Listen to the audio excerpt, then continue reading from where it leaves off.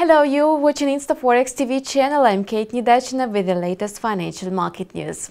Today, the competition between the Eurozone and the United States will go beyond the financial arena, where exchange rates drive the demand for currencies.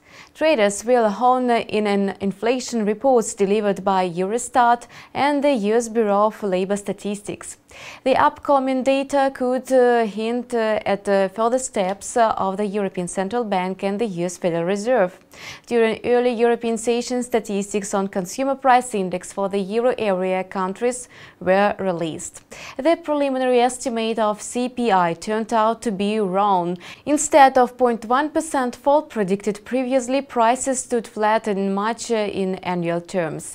On a monthly basis, consumer prices grew by 1.2%. Most analysts tracking macroeconomic information from the Eurozone did not expect any changes in the flash reading. Such positive news should have boosted purchases of the single European currency, but market participants preferred not to hurry and wait for an inflation report from the United States.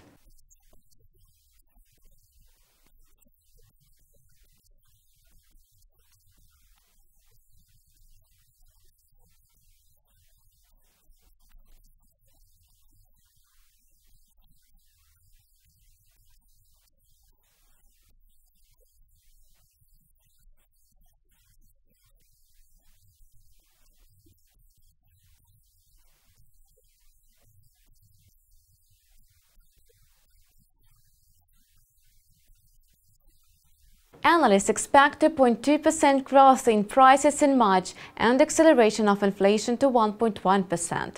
Still, the greenback's advantage is trading sentiment, not confirmation of macroeconomic forecasts.